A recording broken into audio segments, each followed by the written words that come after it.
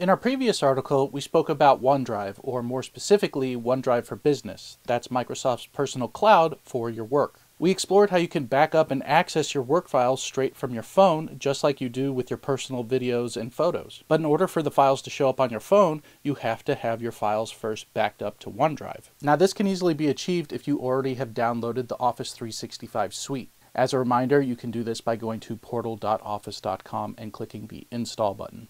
Now, once you have OneDrive downloaded, all you have to do is sign in, and you can choose to either manually place items into your OneDrive folder, or you can rely on the OneDrive automatic backup system. Using the automatic backup system, your phone and your PC will always stay in sync. This feature is called PC Folder Backup, and it does exactly just that. To turn on PC Folder Backup, right-click on the OneDrive icon located in your taskbar, followed by Settings. And once on the Settings screen, click on the Backup tab, then click on the Manage Backup button. You can then select some or all of the options listed, so you can either back up your desktop, your Documents folder, and also your Pictures folder. How long it takes for everything to sync fully depends on how much data is stored in these folders. If you don't have much data, it won't take any time at all, maybe a few seconds.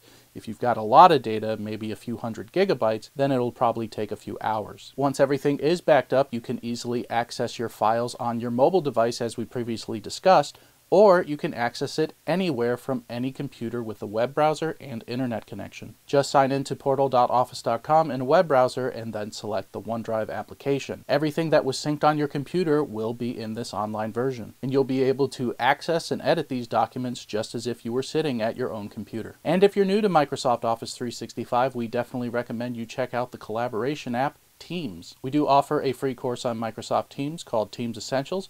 It's available on our website at protectedtrust.com, but we'll also leave a link for you below in the description.